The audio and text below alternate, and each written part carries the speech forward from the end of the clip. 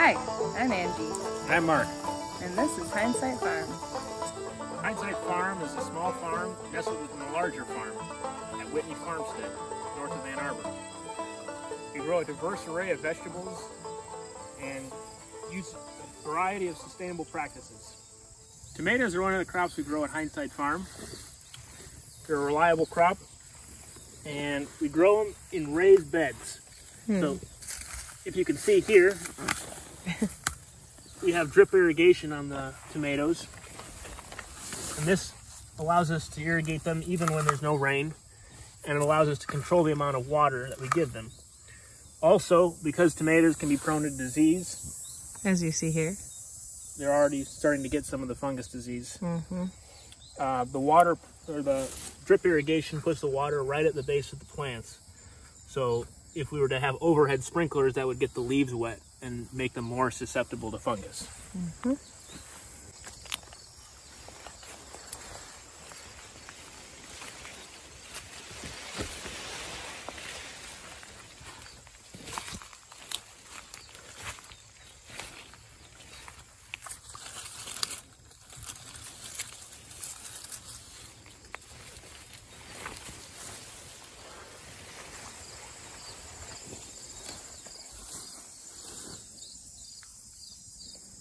So in this bed down here, we have Napa cabbage, and Napa cabbage is used primarily in kimchi, and it's also great in stir fries and other dishes. It's a great storage crop. Plants are going on 5 weeks, so they're approaching harvest time. Yeah, I can kind of see them heading up there.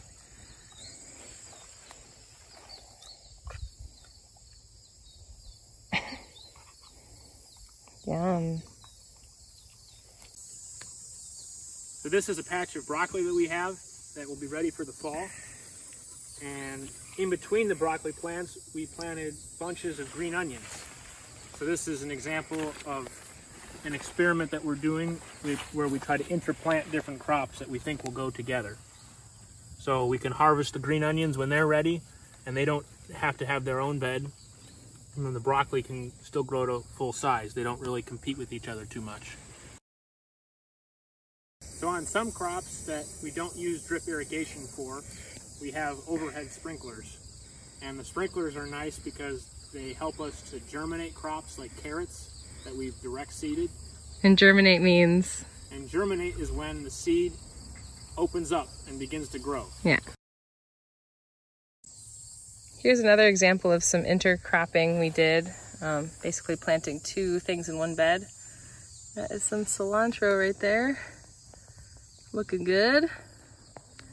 We planted that, at the same time as we planted the broccoli?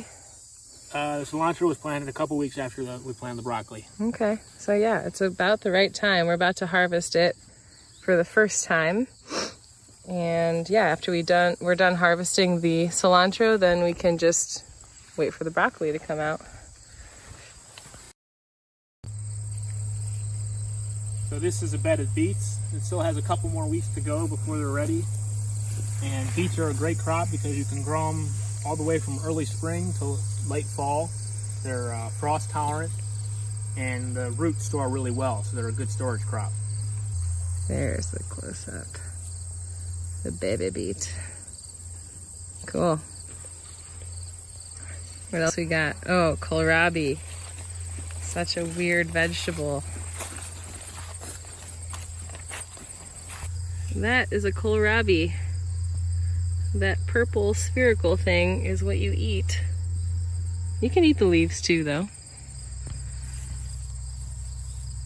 Yeah, kohlrabi is another great vegetable, and They actually have varieties that grow to be 20 pounds, and they're like big as basketballs, and those are storage varieties, so they can also be a great storage vegetable.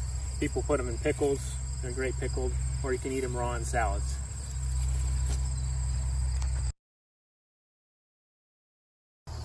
This is our patch of green beans here. They're a French fillet variety, which means that they grow to be longer and skinnier than your normal green bean. And they're more tender, and I think they're a little sweeter too. This is a example of this variety. Nice. Maxibel is a variety. Oh, nice. So you can eat them raw.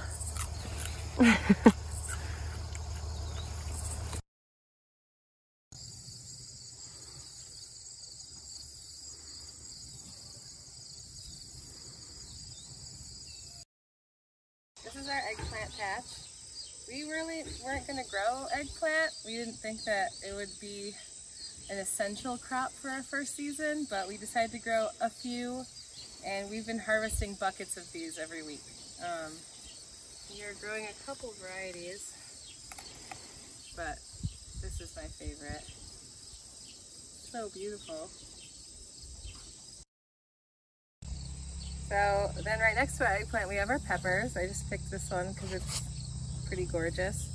It's a warm season crop, so yeah, we have to start all of this stuff from seed in our greenhouse way early on in the season in order to get fruit from these plants, because we are living in the northern climate, and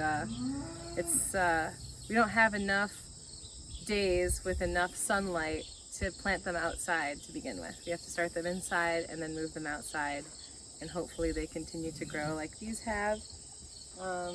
You know, we grow a combination of sweet and hot peppers. These are kind of cool here. We grew a lot of cayennes this year. Something you might not know about peppers is that they all start out green. So this is a cayenne. It just hasn't turned red yet. It's not ripe yet, basically. It's still spicy and you can still eat it this way. But probably want to wait till it gets somewhere like more like that. And that's going to be a spicy pepper. So we just wanted to show you the transplants, the baby seedlings that we were talking about earlier. We seed them directly into these cell trays. So you can see this one has all these individual cells. This is a 72 tray. So you just put the growing medium in there, seed directly into each cell, and then by the time they get big enough, you can kind of just pull that out and plant it, and this will become a lettuce head. 45 days from planting. You know, in the beginning of the year, we start all of our seedlings in our greenhouse, which you can see from the outside. The inside is a little bit messy right now, but that is where we started all of our baby plants in the spring. But now that it's warm enough, we just kind of start them outside, and they've been doing just fine. So this field is kind of a happy surprise field for us. As we have said, we are actually renting our land from another farm. So we're like a farm within a farm. Hopefully our next video will be a tour of the greater Whitney Farm, but we are Hindsight Farm inside of Whitney Farm, and at Whitney Farm they make an ice rink every year.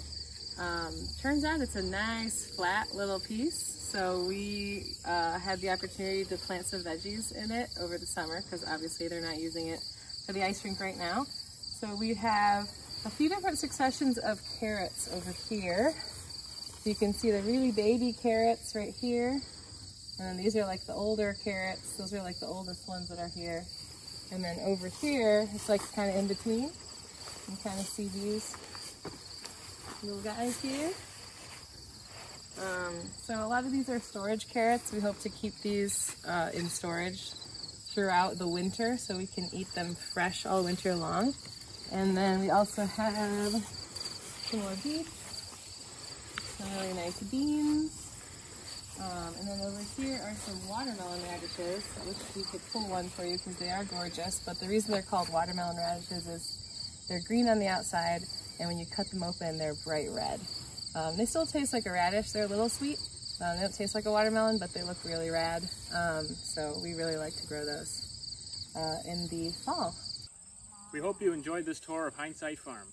Stay tuned for more fall farm tours coming up soon. Thanks for coming.